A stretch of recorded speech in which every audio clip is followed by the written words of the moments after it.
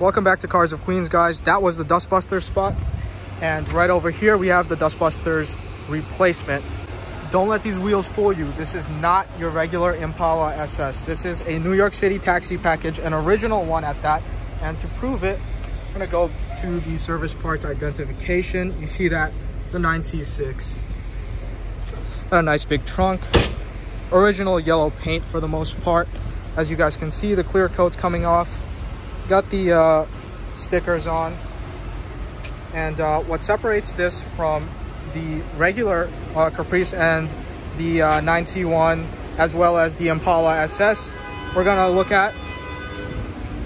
Now, this is a very special car. I really do not think that there's more than 10 of these in America. And actually, there's more of these in Germany and the UK than there are in America. They got exported, pretty much all of them. Now that the street cleaner has gone by, finally have an opportunity to show you guys inside the car. So, exclusive to the 9C6 is this nice blue interior. It actually smells very good in here. If you guys have ever been in a early 2000s or late 90s Crown Victoria, that's what it smells like in here. So, got the blue seats. Back here you have the taxi exclusive seats, as you guys can see. These probably got resurfaced at some point at some hack shop because they're just so mint. Now we do have the sagging headliner, just like the Dustbuster. We have this dome light, very, very bright. And we have 270,000 miles on the clock. Overall, I'm absolutely stoked to be able to save this from, you know, all the exporters and whatnot. They would have turned this into a CHP taxi or something of that sort. Very, very nice car.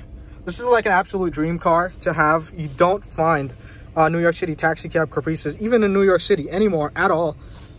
So this one was very nice to find. The original medallion number was 8D45. So if you guys have pictures of this car back in the 90s, I think it was in service until 2000 or 2001. And if you guys have those pictures, be sure to send them to me.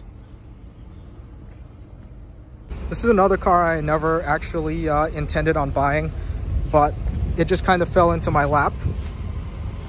So, you know, it's like the never-ending projects for me. I am going to be selling it to a friend of mine. Don't worry, guys, he's not an exporter. He's actually going to mark this right back up, put the roof light on, put the original Steelies back on, which is going to complete the look, along with, you know, some repaint, some body work. And it's going to be back to brand new. I'll give you guys updates on it in the near future.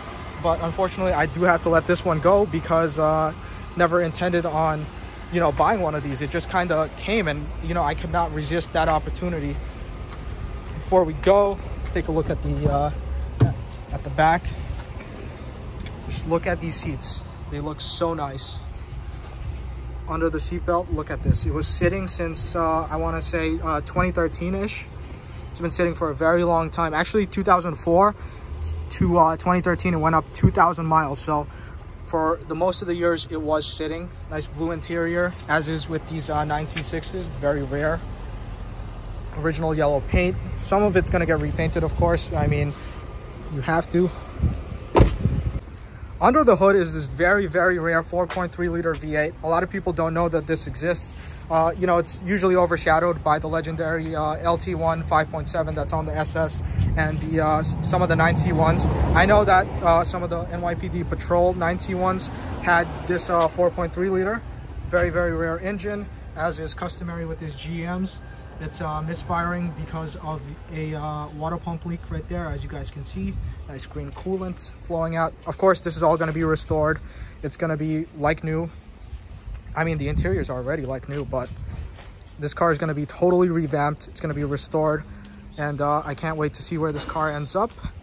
It's going to be very, very nice, and I'm really, really glad I got to save this car from the exporters.